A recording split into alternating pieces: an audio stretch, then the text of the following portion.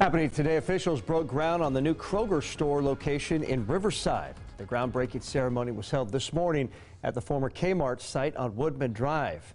Now, this is drone footage of the demolition. Officials say that the location will not only provide another source of food to the community, but it's also expected to provide 160 jobs. The new 100,000 square foot store will include a 5-pump gas station, pharmacy, drive-up window, 15 pickup parking spaces, and expanded departments. With the diligent work of our city staff and the leadership of our city council, we've been able to bring a major investment, and we're so excited to have a redevelopment of an old retail site that will serve our community for decades to come.